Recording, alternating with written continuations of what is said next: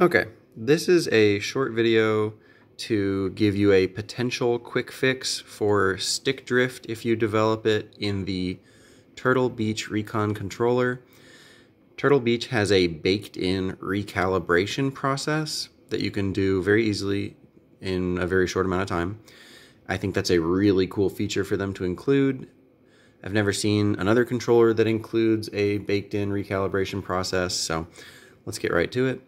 The way this is going to work is with the cord plugged into the controller but not plugged into the Xbox, you're going to hold up on the D-pad and X at the same time. I'm going to have to set it flat to do this because I don't have three hands.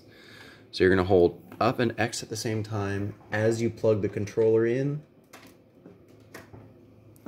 and then you let go, and what happens is that light starts blinking right in the middle. I believe on their website it still says all of the LEDs will light up. That is not what happens. It's just this one in the middle that starts blinking. That means you're now in recalibration mode. So once you're in recalibration mode, you're going to want to go all the way up, all the way down, all the way left, all the way right, and the same on the other joystick, and then pull both triggers and release both triggers all the way.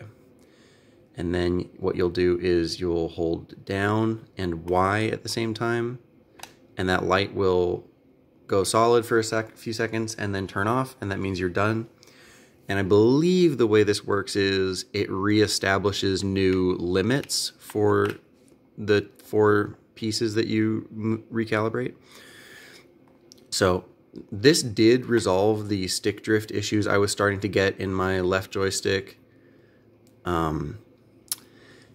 If you've already worked on controllers at all, you know that each joystick has 2 of these potentiometers or omni sensors, whatever you want to call them.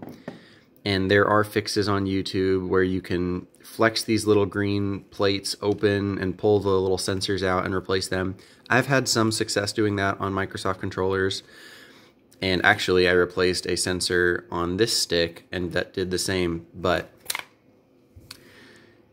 the recalibration can be a much easier fix for your stick drift.